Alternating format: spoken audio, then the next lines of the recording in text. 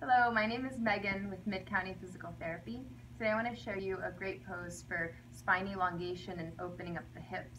It's called Dead Bug or Happy Baby.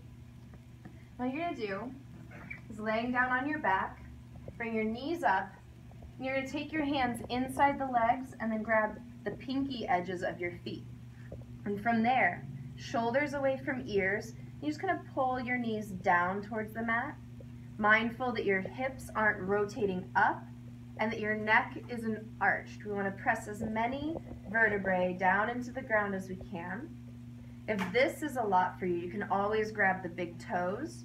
That'll give you a bigger reach without as much pressure.